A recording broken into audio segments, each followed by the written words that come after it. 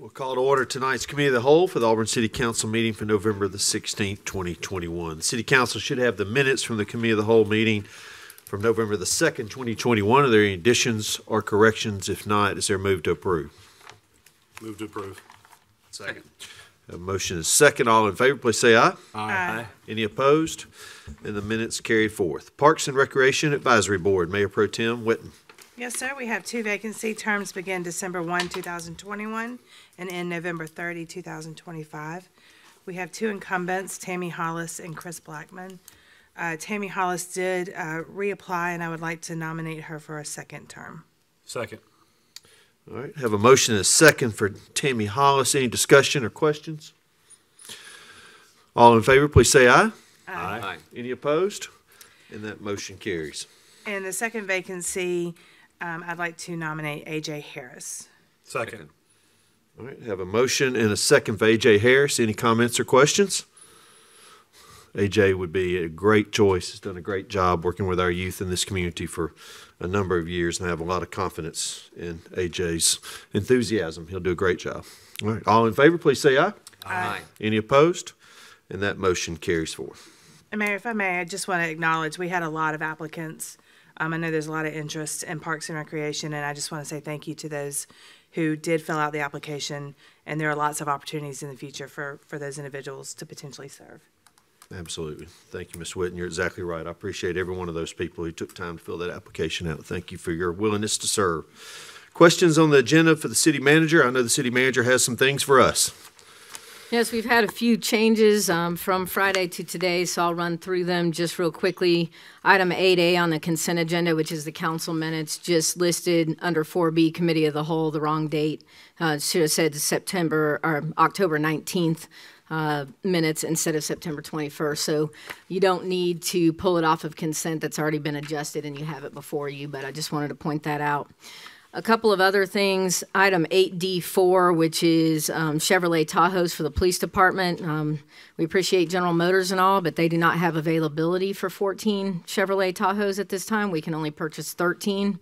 So your agenda item has been updated and is before you on the dais to reflect a lower dollar amount of $441,362, $441,362 in total. And so that's just been modified. And then last, an applicant on October 14th requested pre-zoning for the Keel property. And what that means, that didn't initially reflect on your agenda. They did in writing state that they wanted to do that October 14th. They also, staff acknowledged that, and it just didn't get in your packet. They've also since emailed us as well about it, and I'll explain in a minute. But item 9B1 will be considered the rezoning for Keel prior to 9A2. And when you request pre-zoning, what that means is Section 115285 of the Code of Alabama allows municipalities to pre-zone property that are actively seeking annexation prior to considering the annexation itself. The applicant has requested in writing today, depending on your actions on the zoning, they may withdraw their annexation request. And so we'll see where that goes. There'll be a public hearing on that item. So when it comes to that item, I will call it out in the order for pre-zoning, which will mean a little bit out of order 9B1 will come before 9A2. Okay. Right. And I'll go back over that at the time. Yeah. Okay. Any questions for the city manager? Okay, is there a move to adjourn? So moved. We are adjourned, and we'll get started with the regular meeting here in just a minute.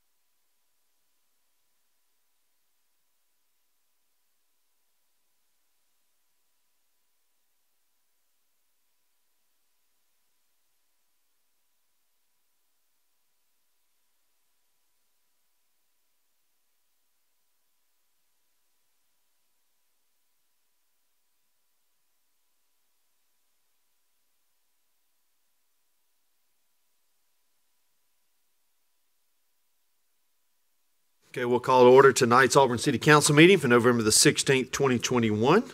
With the roll call, Lindsay. Dawson. Here. Dixon. Griswold. Here. Oving. Here. Parsons. Here. Smith. Present. Taylor. Here. Witten. Here. Anders. Here. Would you please rise for the Pledge of Allegiance and then remain standing for a moment of silence. I pledge allegiance to the flag of the United States of America and to the republic for which it stands, one nation, under God, indivisible, with liberty and justice for all.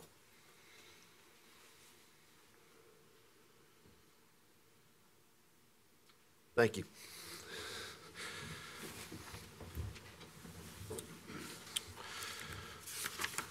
During the committee of the whole earlier, the city council appointed Tammy Hollis to a second term with the Parks and Rec Board and then appointed A.J. Harris to his first term on the Parks and Rec Board.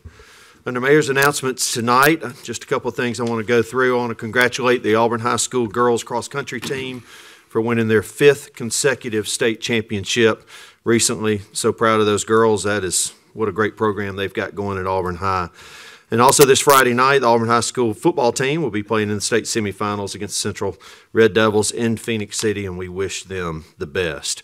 I want to thank everybody that was a part of the Farm City breakfast recently that was held in Opelika, and thank for the invitation. What a wonderful breakfast that is, with all the things that are brought from farm straight to the table. What a great group of farmers we have here in Lee County, and thank them for all their hard work. I want to thank everybody for attending and being a part of the Veterans Day ceremony last week. Thank you for all the good hard work that took place to make that event happen. It was a great morning and a great opportunity to recognize those who have served us and provide us our freedom. I want to thank the Waltos family for their kind gift to the City of Auburn and our police department. They have provided a new police dog named Ginger after Miss Waltos, and it was given to the city officially before the football game last Saturday. Officer Jason Bryan will be spending his time with Ginger, but we're thankful to the Waltos family for their kind and generous gift. And also we recognized Emily, who will be retiring soon. She is the dog and the partner of Sergeant Bud Neesmith, and thank you, Emily, for your great service. We also recognized Officer Rhett Laportes, who has been a part of the training of the Spirit, the Eagle, who was retired last Saturday as well. And I wasn't aware he was an Eagle trainer, so that's pretty cool to have a police officer that participated in that. Next week, we'll be entertaining the Iron Bowl for the 16th time in our city's history. It'll be the first time Auburn will have hosted the Iron Bowl since the passing of Coach Pat Dye. I just want to take time to remember him and thank him for his courage to go seek that game and bring it to Auburn as we see all the fans and alumni come back to the town next week, and we see our shops filled and our restaurants filled and our hotels and all of our other lodging filled. It was Coach Dye's courage and initiative, along with many others, who brought that game and that weekend to our community, and I just want to recognize him for that. The first time we'll have that here in Auburn without him. So anyway, and then finally, thank you to everybody that worked so hard. Next week is Thanksgiving. We have a lot to be thankful for in our community. I'm thankful for the great employees of the City of Auburn, and I'm thankful for the great citizens that live here in this community. So happy Thanksgiving. Anything from the council? Yes, I have one announcement. Yes, ma'am. There will be a Thanksgiving dinner for the senior citizens, the disabled, and the homeless throughout the population of this community. And that event will be held at the Boykin Community Center on Sunday, November 21st, which is Sunday coming up, from 2 to 5 p.m. in the public of senior citizens, disabled, and homeless people are invited. Okay. Thank you, Ms. Connie. Yes, Kelly? Yes, sir. Thank you, Mr. Mayor. I got two announcements. First off, I'd like to thank City Manager and her staff for supporting the Ward 2 meeting last week. It went very well, very informative, and we have gotten lots of positive feedback from that.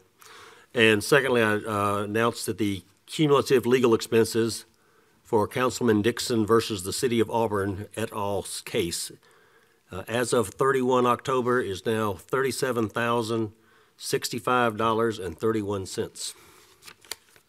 That's all. Thank you. Yes, sir. Any other council members with an announcement? Okay, we'll move ahead to Auburn University Communications. Hi,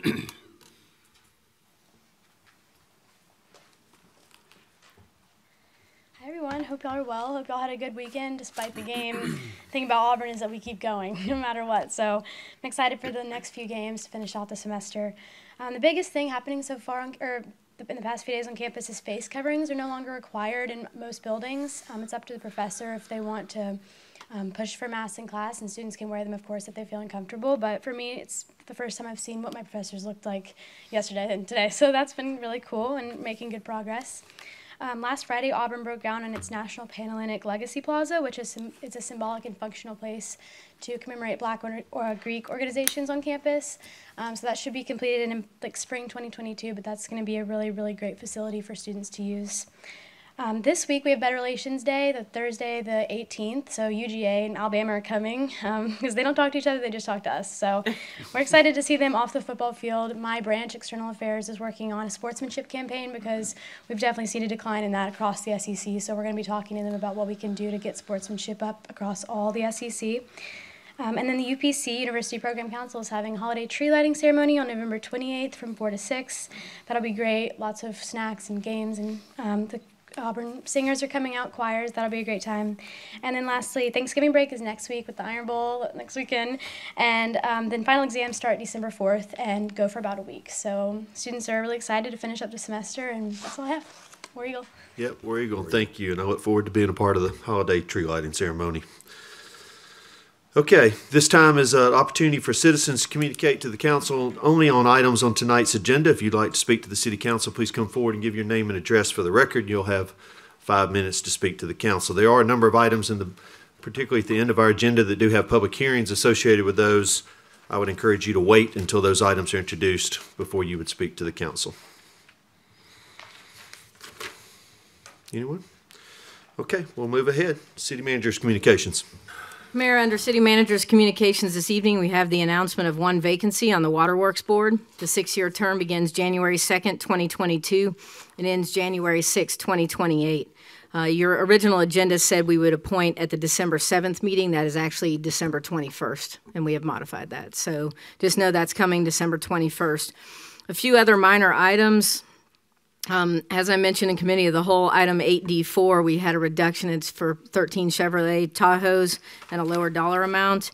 And then we will be taking, due to a pre-zoning request by the applicant, item 9B1, the Keel rezoning, will come before item 9A2, the Keel annexation, in the order on the agenda. And I'll walk you through that when we get there. Are there any questions about those things? All right, moving forward, our first item of business is the consent agenda. Does any council member wish to remove an item from the consent agenda and deal with that item individually? Yes, I'd like to remove item 8B3 and 8B4.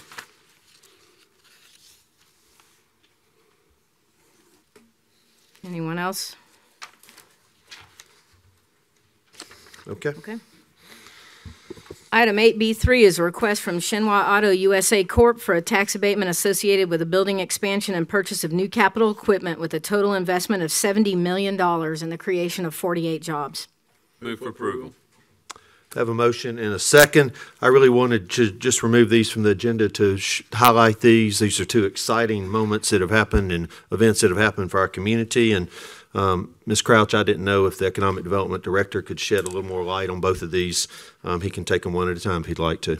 Absolutely. And we'll go with 8B3 first, the Shenhua announcement, because you would have seen an e-notifier yesterday. But I'd like Mr. Dunlap to speak a little more about the new investment and its importance to the city. Thank you. Thank you, Mayor. I appreciate the recognition for the staff, the economic development. Those folks, Art Seatman, Robbie, all the team has worked very hard the last few months, particularly with Shenhua. This is a very exciting project. It's been a little under the radar. If you haven't had an opportunity to see it, our friends from Korea hadn't wanted to do an open house yet, and so before we could even have an open house, they've announced another big investment. And this is very exciting because they're going to bring in very large, high-pressure die-cast machines. That's what this is. It's a capital equipment expansion within the facility. These machines give them the capability to do very large parts for Hyundai and Kia. What's interesting about Shenhua is that there are other things on the horizon, and we expect other things to happen. We expect to have an entire complex with this company. It's a very large company, and we're working very hard with them to support them as they move forward. So it is a $70 million investment, about 48 jobs. It's highly automated. The jobs are going to be well paid because we're working with hot metal, obviously. So it is a key piece of industrial infrastructure that's necessary in the automotive industry, particularly when you're talking about frames and about engine mounts, other kind of things, knuckles, different drive shafts, those kind of things. So it's all part of a network that we've been able to build over the years of high-end quality suppliers from Korea. Thank you, Mr. Dunlap. Any other comments or questions from the council? Okay. All in favor, please say aye. Aye. Any opposed? That motion carries. Item 8B4 is a request from SIO2 Medical Products Incorporated for a tax abatement associated with a building expansion and the purchase of new capital equipment with a total investment of $123,100,000 and the creation of 40 new jobs. Move for approval. Second. I have a motion and a second. Once again, I'd just like Ms. Crouch, for the Economic Development Director, to talk more about this. SIO2 has certainly been a primary topic of the City Council here for the last couple of years, and we're certainly excited about their further expansion.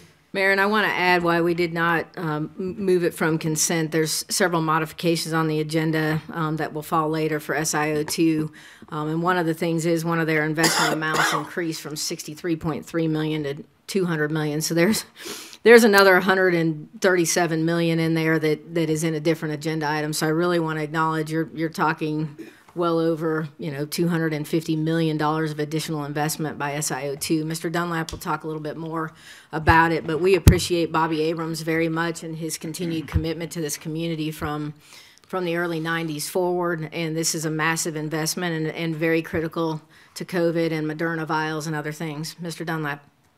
Yes, ma'am. I will, once again, this is a very, very exciting project. We've worked on this probably for 9 months, working very closely with Bobby. We were able to continue to support him. We've got it in a position now where we can move forward. They're going to build an 87,000 square foot expansion on the rear of the 2425. The building I'm talking about is the one where you see GE Aviation off to the left when you attended that groundbreaking. This building is going to be more than doubled in size with the lot to the rear. What will be in that building is almost over $90 million of coating lines. And so to understand what's happening here, this technology is, I don't like using superlatives generally, and I caution my staff against using superlatives, but it is truly a world-class facility in that these valves are plastic and they're coated with a thin strip of metal as well as glass, and that's why it's SIO2. That is the chemical name for glass. So what's happening here is they are exclusive provider to Moderna, and so and this facility will give them the additional ability to do a new product that will go all over the world, injectors. The prepackaged injectors, so you simply take it out of a kit and give the shot to an individual. So this is really targeted to third world countries, Africa, other places. It's targeted Southeast Asia, India, and so Bobby is doing a lot of exciting things. Where I'm having lunch tomorrow with a group of Swiss that are here that are looking at other opportunities. So when you're looking at $123 million investment, Megan is exactly correct. The true investment of SIO was probably closer to $700 million. It is a huge win for us, and it is consistently adding jobs. The end game is not in sight. So it's an opportunity. We've spawned an entire biotech industry here with Aptar, with Thermo Fisher, and Bobby's had a hand in each of those. You may not realize that, but he was involved in each of those coming to Auburn. So I'm excited because the big winner here, it's very important for us to understand when we do these kind of projects with these huge capital investments, the big winner is our public school system on ad valorem taxes. there will be better than 1.3 million in ad valorem taxes, educational ad valorem taxes generated off just these two investments. And that is huge. And that's just annual. And that now multiply that by 10, that's a huge number. And typically this equipment is very sophisticated, is 8 to 10 years in life. So it's going to be a solid income stream for our public schools. And we're very fortunate to have this investment. Typically this kind of investment would be on the Princeton corridor in the Northeast. So that's where most of the pharma industry is located in the U.S. This is a great win for Auburn. And the university's played a role. All of us have worked very hard to do that. Megan played a major role over the years. So we're very proud to have this investment in Auburn. Good. Any questions or comments from the council? Congratulations to you and your staff. Thank you to everybody that's made this happen. This is awesome. All right. All in favor, please say aye. Aye. Any opposed? And that motion carries. Do I have a motion to approve the balance of the consent agenda? So moved. Second. I have a motion is second. All in favor, please say aye. Aye. Any opposed? And that carries forward. Under ordinances this evening, item 9A1 is a request from the Auburn City Board of Education to annex approximately 128.68 acres of property located on the east side of North Donahue Drive at the terminus of Yarborough Farms Boulevard. The Planning Commission unanimously recommended approval at its November 9th, 2021 meeting. Unanimous consent is necessary. I introduce the ordinance and ask for unanimous consent. Second. I have a motion and second. Does anyone on the council have a problem moving forward with the vote on this evening? Okay, hearing none. Is there any discussion? Yeah, could you walk us through a little bit of their intentions, or is that public knowledge? At the moment, their intentions are they're acquiring school property. For some future use. They have not indicated fully what they're going to do with the property at this time. Thank you. And I would say, they have another large site off of Richland Road as well that has been much the point of discussion, but they have not made a final decision in nature as to what they ultimately plan to do with this property or when. Thank you. All right, any other questions? All right, Lindsay with a roll call. Dawson, Yes, ma'am. Griswold, Yes, ma'am. Hovey, Yes, ma'am. Parsons, Yes. Smith, Yes, ma'am. Taylor, Yes. Yes. Yes. As previously mentioned, Section 115285 of the Code of Alabama allows municipalities to pre-zone properties that are actively seeking annexation prior to consideration of the annexation itself. Therefore, item 9B1 needs to be considered before item 9A2. So 9B1 is a request from Ledge Nettles on behalf of Rayford Keel to pre-zone approximately 41.66 acres of property located on the east side of Heath Road and north of U.S. Highway 280 in the Water Oak Ridge subdivision. And the rezoning request is from rural to large lot residential district, which equals 1 acre lots, 1 acre lot minimums. The Planning Commission recommended approval by a vote of 8-1 at its October 14th, 2021 meeting. Unanimous consent is necessary and a public hearing is required. I'll introduce the ordinance and ask for unanimous consent. Second. We have a motion and a second. Does anyone on the council have a problem moving forward with a vote on this evening? All right, hearing none. At this time, we'll open the public hearing. If you'd like to address the city council on this, please come forward and give us your name and address for the record.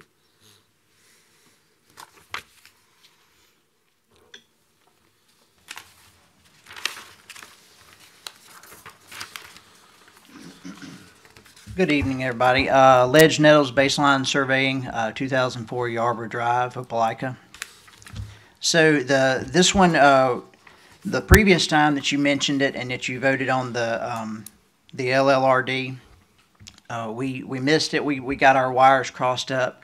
Miscommunication. We just didn't show up to talk. We wish we could have, because I think we could have some good points.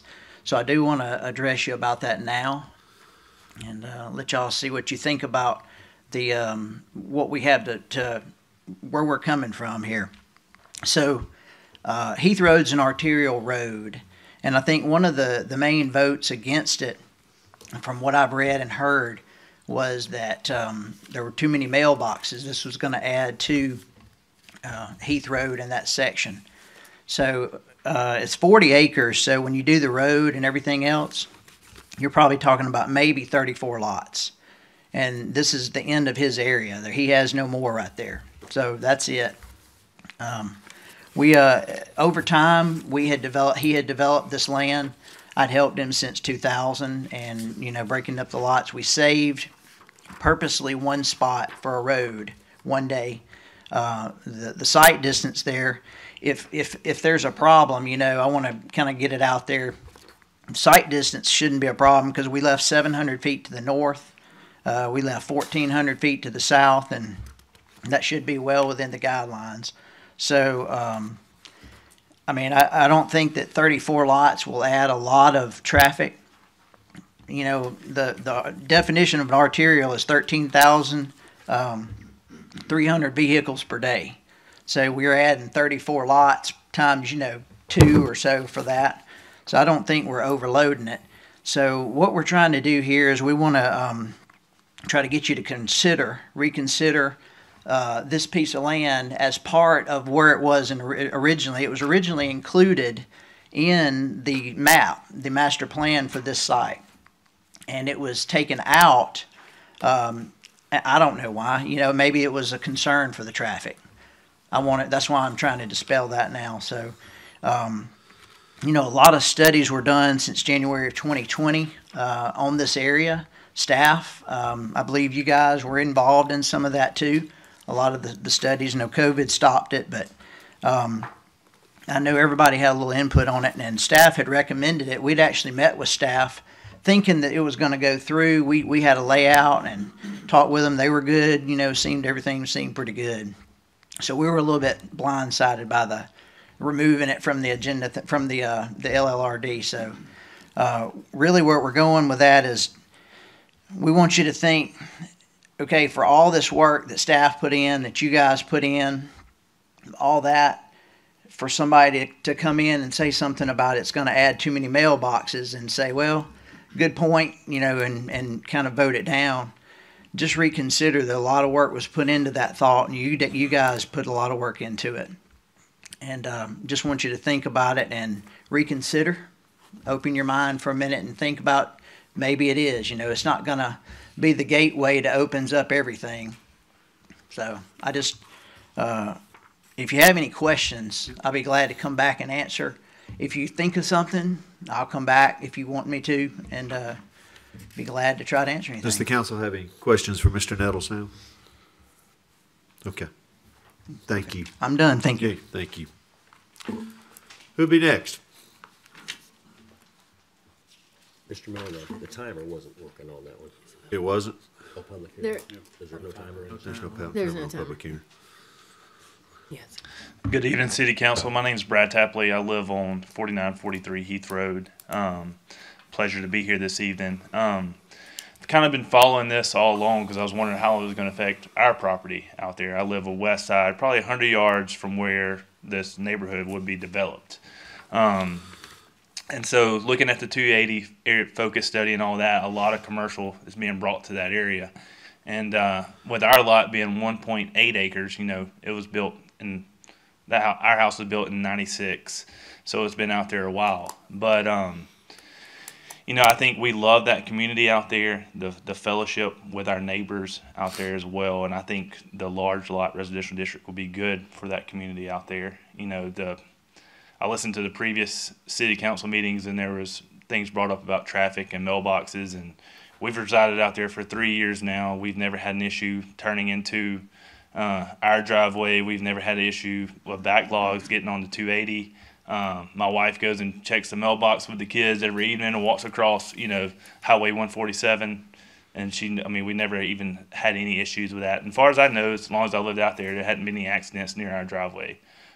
So I'm in support of it going to a large lot residential district. So I was just coming here to voice my support tonight. Okay. So, thank you. Yes, sir. Who'll be next? Anyone? Yes.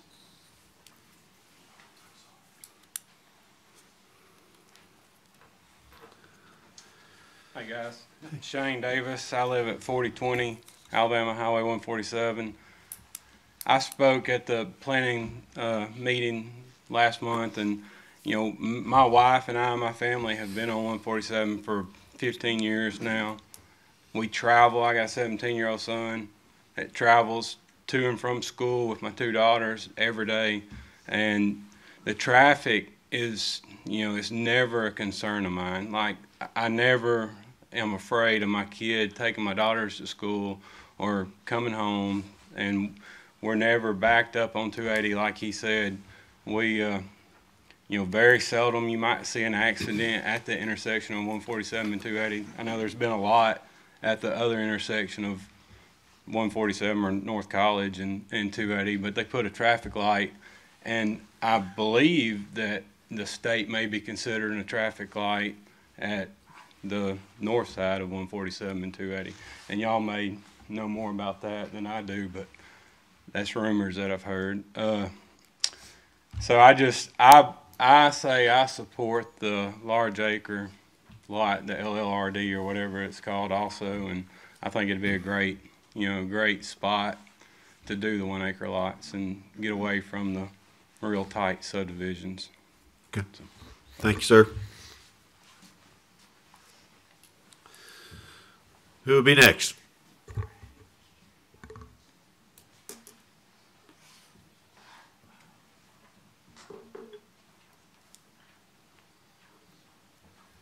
Hi, my name is Georgia Jones, and I live at 5050 Heath Road.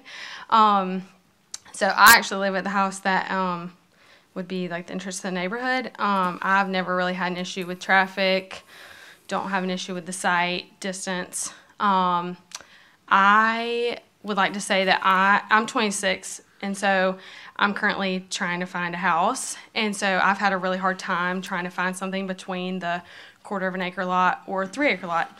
I can't afford 3 acres. I just can't afford that at my age. And there's a lot of people that are like grad students, young couples, just married couples, have little children that can't afford 3 acre lots either. So I think that it would be a great development for the North Auburn area as it's growing substantially. I have a lot of friends and family that live on Donahue, and they have more traffic than we do out there. And like I ordered pizza the other night, delivery. So I don't really have an issue. Traffic, delivery of food, mailboxes, trash. So yeah, I think it'll be a great addition to the Auburn area. Thank you. Thank you.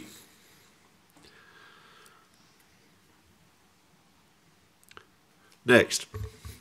Yes, ma'am.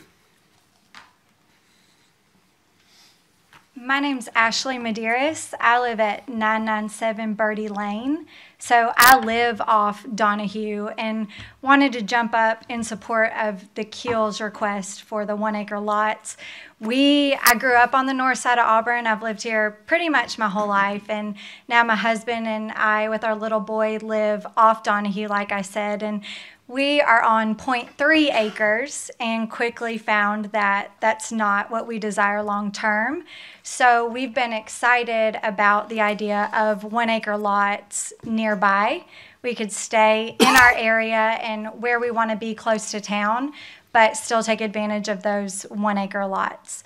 So that was all. Thank you for your time. That was my 2 cents. Thank you.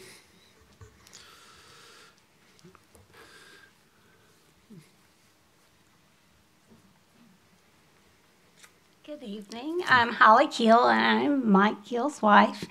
And so our address is 5050 Heath Road. I'll come at it a couple of different stances. Traffic has never been an issue on Heath Road. It's a very adequate highway. I've been traveling that road since 2012. Not only is the traffic not an issue, but our need, I'm an agent, a real estate agent, our need in the city of Auburn, there's so much dense developments. We've kind of lost that personal touch of a builder that will actually listen to a client and will build a home that is specifically what they would like. And that's Mike Keel's product. He's been building for over 30 years and has just a reputation on his own. So I would ask you to consider this, because not only will it be an asset to our residents here in the town, but it will be a quality build and something that will last for an eternity. So we have a great community out at Heath Road. Everyone knows everyone, and we would just like to ask for your support. Thank you. Anyone else?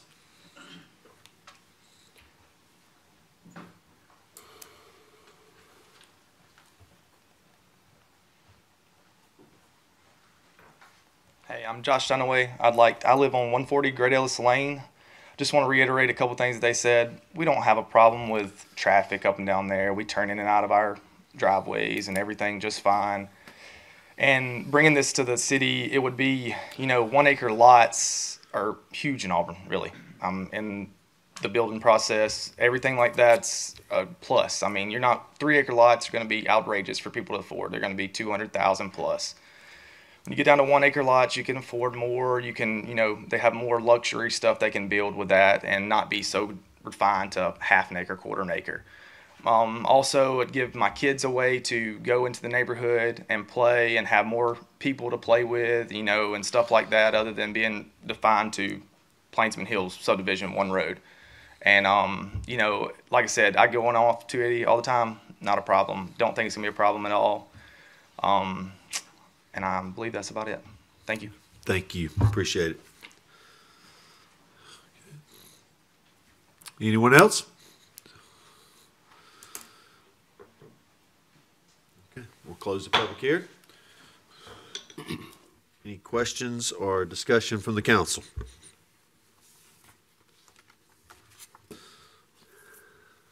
Yes, Mr. Mayor. Sure, go right ahead. I appreciate everybody coming up and speaking this evening. I received input today from 4 people that live out in the Heath Road area. They said they were unable to be here tonight, but asked that I pass along their objections to this this request. And the rationale again was traffic, as y'all have mentioned. I'm happy to hear that y'all don't have problems with traffic, but the 4 other people that live out on Heath Road that contacted me cited traffic issues. And the other thing that was pretty consistent was the lack of a sewer supportability in the area. That we're talking about 38 or 40, or you said 34 lots or whatever it is, up to 40, that would all be on septic systems.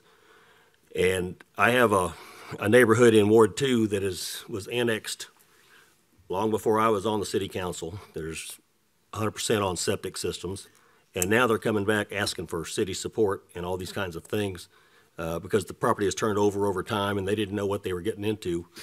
But I don't think it's a good idea for us to be annexing and establishing entire subdivisions within the city limits that are solely on septic systems. Okay, thank you, Kelly. Anyone else from the council have a comment or a question? I have a comment and maybe a question. I guess the big issue here is that from a planning perspective, this body, as recent as September of this year, visited and delved into the 280 focus area study, in which we adopted as part of the master plan. And we chose to keep that area as classified as rural. So this would go in direct conflict with what we just as a body agreed to do. I do agree that 1 acre lots are a category that this community needs more of. However, I don't know that this is the best place for that to happen at this point in time because of the lack of infrastructure that does exist off of Highway 147.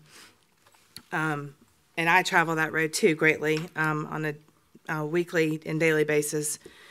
And I have a difference of opinion on traffic, but there's speed issues, there's coming up to 147, the stacking, but mainly if I lived in one of the houses that backed up to a development of almost, let's say 30, I think the idea was 34 lots of septics, and they start failing, I would be most upset. That's just one aspect of it. I just don't think that the area is set up from an infrastructure perspective. We've already had enough troubles with trying to get that portion of 147 aligned and safely developed, and that's taken a very long time to happen. So I think this would compound those issues. And I recognize that the applicant spoke and stated that it is a arterial road that can handle 13,300 trips. But I think it's greatly underestimated how many trips 34 lots would actually have. Not to mention, right now, our school systems, that's 34 additional families coming in. Not that that's a bad thing. It's just, I think for that area, we also just recently, this body chose to decline an annexation that would have built homes much further up north 147 for some of the same exact reasons. So for that perspective, I'm not in favor at this time keeping or going to large lot residential district. I think it should stay rural in nature because of lack of infrastructure at this point in time. Sure. Thank you, Beth. Anyone else on the council?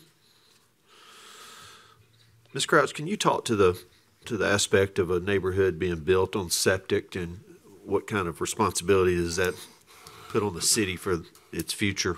I'm going to give you an introduction, and then I'm going to have our Water Resource Management Director speak more to it. At the end of the day, typically we see lots in Auburn that are 3 acres and greater on septic tanks, but not all the time. The health department, which actually regulates septic tanks, we say minor things about them, does allow them for 1 acre lots. There is no question about that. And in this case, they don't have publicly available. It's not like they're refusing to tie to public sewer. It is not available on that side of 280. So I'll have Mr. Carson come up and just speak a little bit to it from his perspective and how we look at that from a regulatory standpoint. Okay, thank you, Council. From a regulatory standpoint, there's really not a whole lot of authority that the Water Resource Management Division has over it. Obviously, a 1 acre lot meets the state regulations. Our biggest concern is if a septic tank fails, is there enough room to build another field line? A 1 acre lot can present some challenges. We haven't seen any issues with the larger lots, but again, we really don't have any authority to prevent them from a city perspective. So. And what Eric's referring to is in our water resource management design and construction manual. It's not prohibited, but it's also because the state law allows it. But he's outlined for you there are challenges associated sometimes upon failure. And Councilperson Griswold is also referring to a subdivision where the same constituents that contact him do contact my office and Mr. Carson's office a good bit, wanting to tie to sewer, and we don't have that ability without the subdivision coming together. They would have to spend a good bit of money together to tie in. And so one of our challenges when things like this happen is the expectation of future homeowners after you turn over the house one time will eventually expect the city to do something. Mr. Carson, we don't have current plans for public sewer to be in that vicinity. No, due to the topography of the region and the distance out there, the only way to get sewer to that area would be a major pump station across 280 with it. There are no plans right now to put future sewer out in that area. And a major pump station would be an allocation from the city, or do developers usually participate in those kind of expenses? Typically, developers participate in them. Years ago, there was a large development proposed up there that was going to require a big pump station, and eventually the developer decided it wasn't cost effective and looked elsewhere. So. And there is a history of some areas, some subdivisions, like Willow Creek and let's see, is it Timberwood down by the water plant, that were put on septic tanks years ago that have problems, and some of those homeowners are really left with no options and really struggle with repairing those field lines. So, What water authority services that area? We do. The Auburn Water Board does. Is there any concerns about septic tanks possibly seeping into the water? No, sir. Aren't there some out there on wells? Oh, into the water table? Not that I'm aware of. It hasn't been an issue, and if it was, the state would have to step in, but The state does have a very minimum requirement for lot sizes, which is a concern to me personally, but I have no data or authority to prevent small lots. That's one issue. The person that contacted me today was worried about possibly seeping into some wells. You know, that's always a concern when you get high density on septic tanks if you are on well water, but I have no knowledge of any instances in the city. So, thank you. May I ask a question about water? Sure. I know in the past we've had some issues with water pressure up in that area. How are we on that issue right now? For like, I know Plainsman Hills was having some disruption in flow at certain times of the day with water. Well, I think that was intermittent due to problems associated with our booster station up there. I think for the most part that's been running pretty smooth lately. As more homes develop out there, we could look at the possibility of building a water tower in that area to provide more consistent pressure, but there's just not enough demand right now, because if you build a water tower, you have a large volume of water stored, and that creates water quality issues. And there's just not enough homes up there right now to turn over a water tower, so the booster station is all we can really rely on right now for water quality purposes. So. Any other questions for Mr. Carson? Okay. Which sounds kind of like a chicken and egg situation. You know, we can't, if there's a concern with the water tower or needing to add one, we can't do that until there's houses as service, but we're not talking about adding houses to necessitate a water tower. So I mean we're at the periphery, we're always going to have an issue, you know, with service, whether it's water or sewer. I think our concern, I mean, a legitimate concern on sewer issues, but you know, there's a lot of speculation here on whether or not, you know, a 1 acre lot can handle a septic tank. And, you know, I'm not going to try to hang my hat on whether or not my opinion up here, you know, can dictate the service of a septic tank on a 1 acre lot versus a 3 acre lot. So I mean, I just think there's, you know, I just want to point out there's a lot of, you know, in these fingers, in the periphery of our annexation conversations, we're not going to have answers, and we can't service some of these people until we get houses to necessitate it. You know, and as far as the septic tank system goes on a smaller lot versus a larger lot, you know, we aren't the expert. We do have the health department to have some sort of regulatory stipulations. We haven't had the option of a 1 acre lot in the city limits of Auburn until a month ago, so we haven't had to worry about that. We've had the option, just people haven't built them. I mean, you can build a 1 acre lot. Okay, good point. Good point. It just hasn't been zoned as right. As an option. A 1 acre neighborhood, I suppose. Right. We're talking about density. There Right. haven't been any 1 acre neighborhoods because they've been required to be 3 acres. I think it's also important to note with water pressure, just Mr. Carson hears much about it citywide, and when we're looking at subdivisions, they have to meet a minimum pressure requirement per laws and regulations, but it doesn't mean it's a pressure that they love to have in their shower or out of their garden hose. That is something when people buy into a subdivision, they need to know. And we have different pressures throughout the city, and I can tell you right now, one of the best places to be is near Interstate 85. That's everybody has pressure reducers in that area, and it's purely an elevation issue and gravity, and that causes that. But I think you get much from your constituents about pressure, and what we do make sure there's fire flows that are required for subdivisions to meet, and minimum flows for domestic water for houses, and those are met when they're in the city limits by our criteria. That's right, and that's part of the problem with water towers. If you have to have 1,000 gallons a minute at a minimum residual pressure for fire protection. You got to maintain 1,000 gallons a minute for 2 hours. And that's what causes the water towers to have to be so big. And that's the reason we can't turn that water over enough with that few homes in that area. But that being said, our booster station, it does provide 40, 50, 60 pounds of pressure in that area, which is good pressure. It's not great pressure, but it's good pressure. At times we have had electrical problems there with miscellaneous things breaking, which will cause the booster station to go down and pressure to drop to 20 pounds or 30 pounds. But for the most part, it's pretty reliable. But I can understand it being a nuisance when it does go down. Living out there, it could get old once in a while. But I think we've got our handle on it pretty good right now. So. Thank you. Any other questions? Thank you, Eric. Okay. Yep, thank you. Any other comments or questions from the council? Okay. Ms. Crouch, would you remind the council what we are voting on at this point in time? You're voting on a pre-zoning request prior to annexation. So this would tell the property owner whether or not they are able to achieve the zoning they requested prior to consideration of annexation, and that would be to rezone 41.66 acres from what would be rural upon an annexation to large lot residential, which is 1 acre minimum lots. It's not a maximum, it's a minimum. So. Okay. Any other questions from the council? Everybody ready? One more. Before we pulled it off of our 280 corridor study, we kind of we specified this particular spot to be pulled off of that original. The future land use plan, yes, that's correct. Or the proposed. What was it? Just refresh my memory. What was it before we pulled it off and decided to?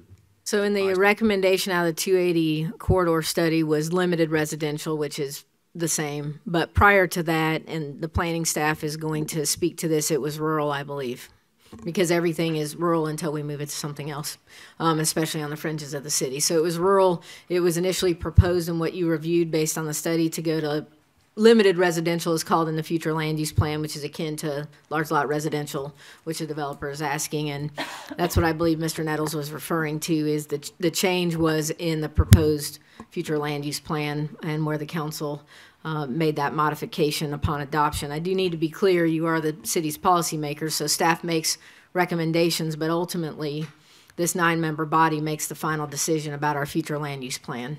And you made a decision that night at that time. If there hadn't been any rumblings of a development out there on this 41 acres, I feel like I'm on trial here. What do we think?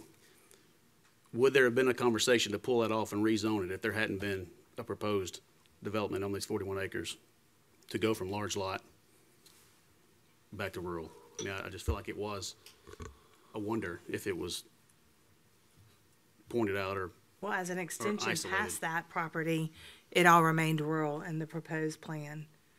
So it was almost like that got identified to become LRD or LLRD, specifically to support a development versus everything outside of that was rural, remained rural.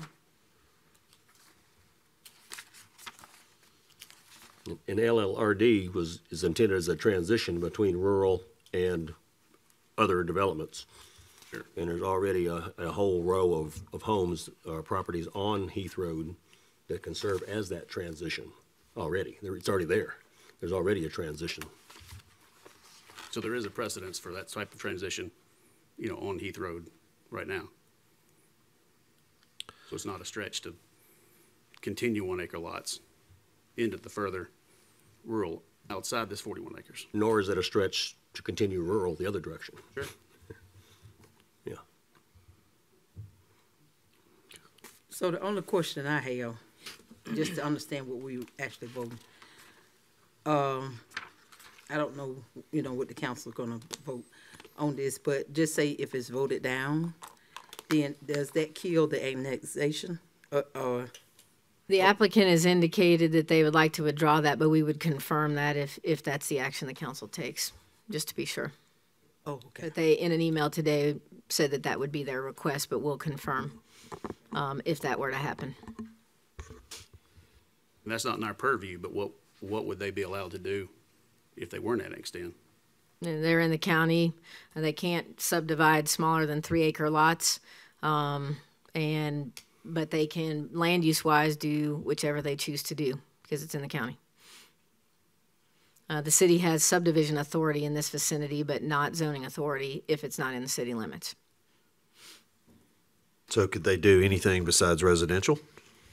Yes, they can do any land use unless this falls in the county's new zoning area, which I believe that's more in the Beulah area and not anywhere near here. Then they can choose whatever land use they wish.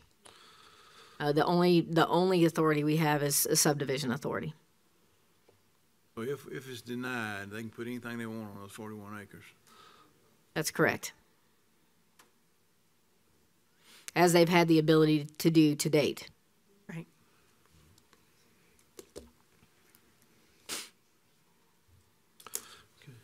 Any other questions? Everybody ready? Any other questions? Okay. Lindsay, the roll call? Griswold, No. Hovey, Yes. Parsons, No. Smith, Yes, ma'am. Taylor, No. Witten, No. Dawson,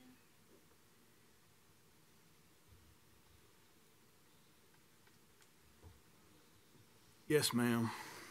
Anders, Yes. It ties, so it fails.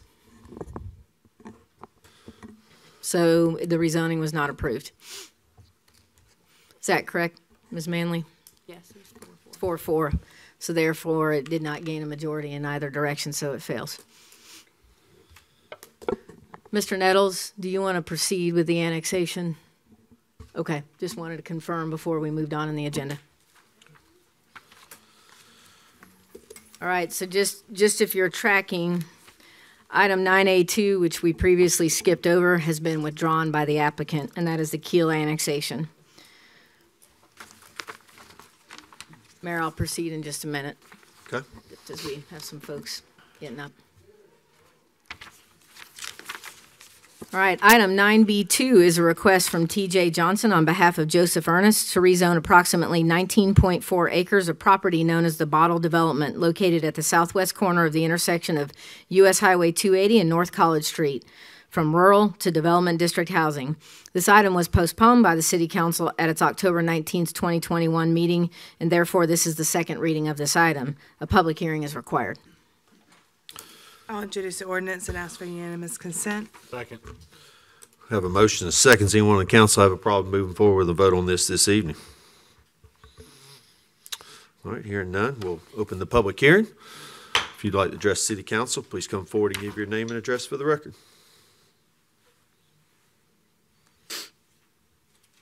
Seeing no one, we'll close the public hearing. Any discussion or questions from the council? Okay, Lindsay with the roll call. Hovey, Yes, ma'am. Parsons, Yes. Smith, Yes, ma'am. Taylor, Yes. Witten, Yes. Dawson, Yes, ma'am. Griswold, Yes, ma'am. Anders. Yes.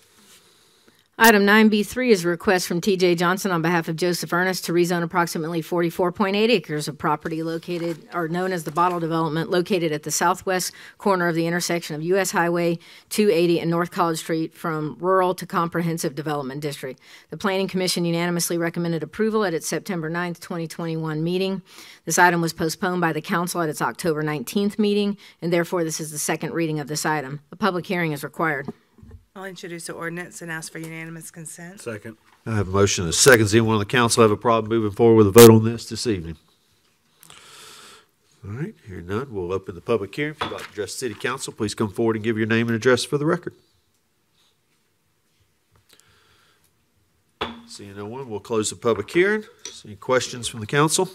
Comments? I have a question. It says the recommendation is recommended approval with staff conditions. So if we were to pass this evening, would that automatically include the staff conditions? That includes everything that the Planning Commission had added, and a lot of that came, the developer worked handily with the staff about some things that they agreed to as part of the Planned Development District overlay. Steve, is there? Okay, so the conditional use has several conditions that were recommended by the Planning Commission. My recollection was that this is just the straight rezoning on the 45 acres, 44 acres, isn't that right? So I don't believe there were any conditions on this one. I'm looking at, the recommendation says with staff conditions. I was looking for the resolution. That might not be. Is that This is the B4? agenda item summary, and For 9B3? It probably just carried over from the PDD portion, so I'm maybe ahead of it. I'm just going off what's in front of me. we're on 9B2. 9B3. Right, 9B3. It says recommendation forward to the City Council with a recommendation of approval with staff conditions. Okay, I don't believe there were conditions. So the conditions are with the PDD.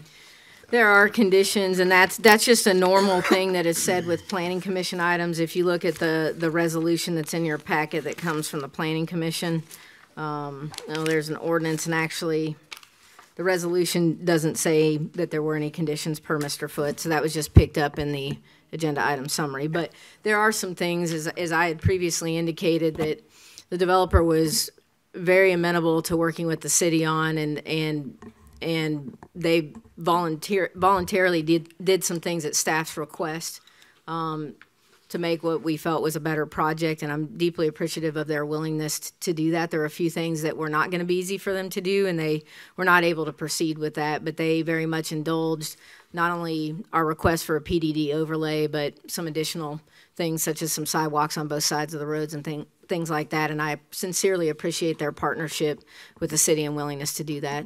We don't always see that, and they were willing to work with us. And some And additional it did create some delays also in timing coming to you because of that. So we're appreciative.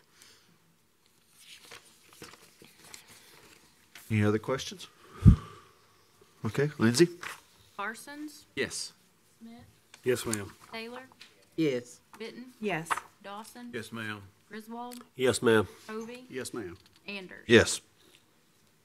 Item 9B4 is a request from T.J. Johnson on behalf of Joseph Ernest to place the Planned Development District designation on approximately 64.04 acres of property known as the Bottle Development, located at the intersection of 280 and North College Street, with current base zones of Development District Housing and Comprehensive Development District. The Planning Commission unanimously recommended approval at its October 14th, 2021 meeting. Unanimous consent is necessary. I'll introduce the ordinance and ask for unanimous consent. Second. I have a motion and a second. Does anyone on the council have a problem moving forward with a vote on this evening? This time we'll open the public hearing. If you'd like to address the council, please come forward and give your name and address for the record. Seeing no one, we'll close the public hearing. Any questions or comments from the council? I do want to acknowledge this looks like a nice, clean development as far as the way it's laid out and clear, and how the commercial nodes are to the street side. And that I did acknowledge or did notice that there's additional buffers that were added on certain pieces as one of the, I guess, conditions. That's what. So again, my question is, if we approve this, it's with the staff comments. That's correct, and Okay. you'll see in the Planning Commission resolution those items. Okay, thank you. And that was part of the reason there was a slight delay, and why this didn't track with the two rezonings is Planning Commission delayed due to a few of these things. And again, the developer worked with staff on that, and those things have been resolved. And what's in this memo and attached in the Planning Commission resolution is accurate. Do we anticipate the proposed realignment off of 280 to happen any point in time soon? The proposed realignment through Auburn University property, you're referring to Alabama 147 somehow realigning to make a full intersection on the north and south sides of the road. City Engineer Frazier, I don't believe that we have any update on that's happening anytime soon. And I would say, one of the challenges is why Auburn University is a great partner. That is research property for them, and they tend to not usually part with it, but never say never. And it's shown on here because it's part of a master street plan, and the developer showed it at our request, but that's just letting you know that someday, hopefully, we can make that connection. Thank you. Okay. Any other comments or questions from the council? Okay, Lindsay? Yes, ma'am. Taylor, Yes. Yes. Dawson, Yes, ma'am. Griswold, Yes, ma'am. Hovey, Yes, ma'am. Parsons, Yes. Anders. Yes. We'll have one more item for the bottle, but that's under resolutions. So moving forward, item 9C is a request from the City of Auburn Planning Department to make various zoning ordinance text amendments to correct references to zoning ordinance sections and city departments, as well as to relocate certain regulations to more logical sections. In other words, this isn't any major regulatory change, but it's a cleanup of the zoning ordinance. Unanimous consent is necessary and a public hearing is required. I'll introduce the ordinance and ask for unanimous consent. Second.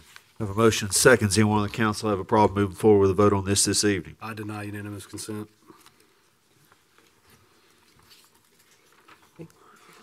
All right. We have one more ordinance to consider, and it is item 9D, authorizes a commercial development agreement between the City of Auburn and Cleveland Northside LLC to rebate certain sales and use taxes of up to $25,000 per year for 7 years, not to exceed a total of $175,000 for new shop space located at 1850 Shug Jordan Parkway. Unanimous consent is necessary and a public hearing is required. I'll introduce the ordinance and ask for unanimous consent. Second. Have a motion and a second. Does anyone on the council have a problem moving forward with voting on this evening? Seeing or hearing none, we'll open the public hearing. If you'd like to address the council, please come forward and give your name and address for the record. Okay, seeing no one, we'll close the public hearing. Any comments or questions from the council? I've heard a lot of excitement about something new coming in on that side of town, you know, as far as some options to eat and dining options on the north side. So I'm glad to see something going on up there. Yeah, I'm excited as well. Is this going to be an additional Amsterdam's location, or? Yes, it is, and I want to clarify, and I appreciate you asking. This will be their second location. The location at the park, at the research park, is no longer a location. So you have, you'll have, and I think it's interesting, it's the north side crossing versus south side where the current development is. We sincerely appreciate the Cleveland's investment in this area. This shop space will be bricked. They have a very strong reputation for the retail space and residential homes that they've done in terms of the quality of design and architecture. The Commercial Development Authority was deeply appreciative of the design, and Kevin Howard, our commercial development director, worked with them. We're also very excited to offer more sit-down dining options in this area of town. This is our highest growth area, and there are very limited sit-down options for people there. The AU Club does offer some of that, but not everybody has access, and this will be a very good location for this. And again, while it's adjacent to the Walmart neighborhood market, wholly owned by Northside Crossing LLC and not related to that development, other than it's located here. And this abatement, or this agreement for the tax portion, that stays with the property owner and not with the individual businesses? That's Correct. So if tenants change, stays with them. We do have a cannibalization clause and some other things, and I'm just glad Mr. Griswold brought that up, is you have to retain it. By granting an incentive, we have some provisions that keep you from poaching tenants from other people's shopping centers, and then us providing an incentive. They're investing much money here, and our rebate is small, but what our goal was to rebate them for their enhanced architecture, which they did very well. We're typically seeing EIFS or stucco-looking shop space, and to get something brick and nice architecture on it, you'll have a restaurant on both ends, outdoor dining. I know it's hard to have atmosphere in the vicinity of Shug Jordan Parkway, but the Clevelands are masters at creating that, and I know that they'll do a great job with it. And I'm excited to have something where people don't have to get too far from their neighborhoods anymore to have some sit-down dining. I expect that the other parcel may be more of a fast casual or fast food style situation. It could have a drive-through. One's been approved in that location, but again, it'll offer options for everybody in that vicinity. Megan, thank you and your staff for the hard work on this, and certainly we're grateful for the Clevelands for investing in this part of Auburn. Thank you. Now, let me just ask a question. So this is going to be on the other side of the neighborhood Walmart? It's in the same piece of property, and there's a map in your pocket or in your packet that has an aerial photo that shows it's kind of adjacent to the gas station. They'll have no additional curb cuts on Shug Jordan Parkway, but it's adjacent to the curb cut on Shug Jordan Parkway that's already there. Okay. It's a currently undeveloped area, and it sits between there and Owens Road, basically. So would that be I guess, cut through from Walmart to this? Yeah, that's connected, and we require cross-access through our developments, and that is what's meant by that requirement. Is so you can actually turn off at Donahue if you didn't want to get out on the Shug Jordan Parkway, go around Walmart, and get through to this.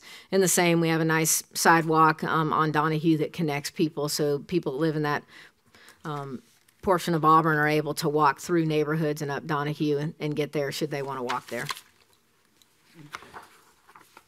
This mentions that if Amsterdam happens to fail, they have to replace it with something, with a restaurant, not not a fast food place, but That's a real correct. restaurant. You read the events of default, and that is where the meat of the agreement usually is, and those get modified project by project depending on the parameters, and that's something Kevin Howard had recommended that we do. He had a talk with Billy Cleveland. They were very amenable to it, and it's just saying we want another restaurant to come back there if you want the rebate to continue. Instead of a nail salon, which I appreciate all investment in Auburn, but we're looking for something that turns over sales tax dollars. And so those are jobs and other taxes, but yeah, we'd like to see another restaurant go back. Any other questions? Okay, Lindsay? Witten, Yes. Dawson, Yes, ma'am. Griswold, Yes, ma'am. Oving, Yes, ma'am. Parsons, Yes. Smith, Yes, ma'am. Taylor, Yes. Anders. Yes. All right, we're moving to resolutions. Under resolutions this evening, we have a request, item 10A, from T.J. Johnson on behalf of Joseph Ernest for conditional use approval of outdoor recreational uses, institutional uses, special residential uses, office use, and road service uses for property known as The Bottle located at southwest corner of Highway 280 and North College Street.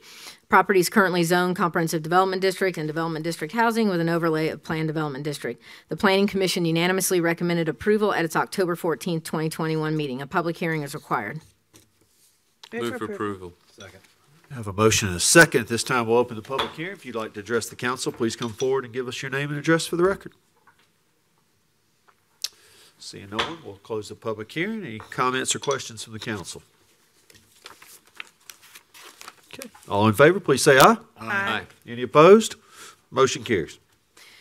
Item 10A2 is a request from David Slocum on behalf of Embrace United Methodist Church Incorporated for conditional use approval of an institutional use, a church, for property located at 2142 North College Street in the Development District Housing Zone with a Planned Development District overlay. The Planning Commission unanimously recommended approval at its November 9th, 2021 meeting. A public hearing is required.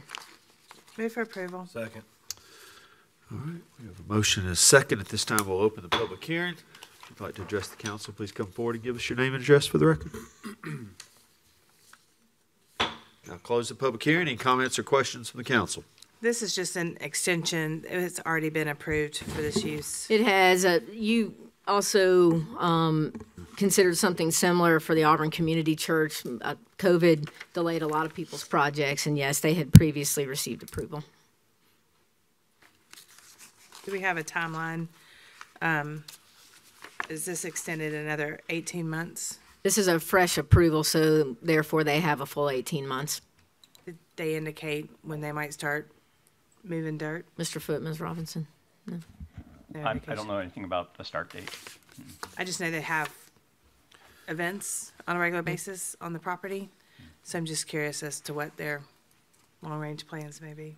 I will double check that you don't have development review team plans submitted, or do you? So usually once civil plans get submitted, and Mr. Hoare, a building plan's been submitted? No.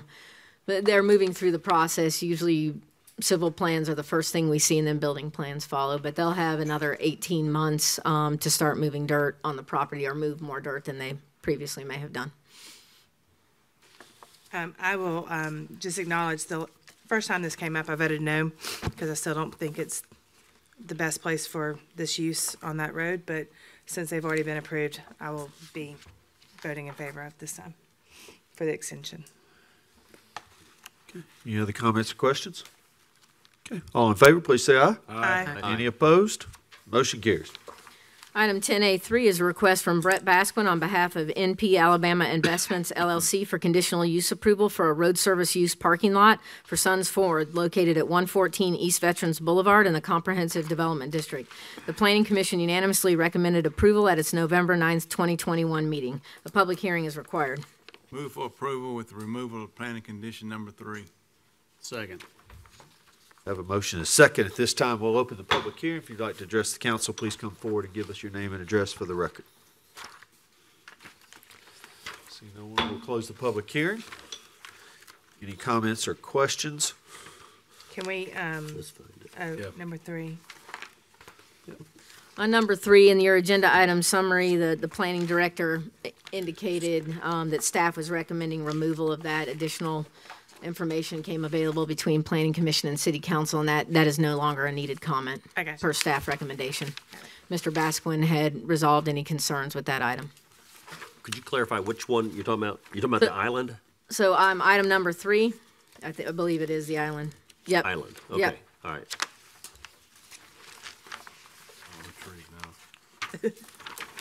They've done some work down there already. It's very nice what they've done perimeter.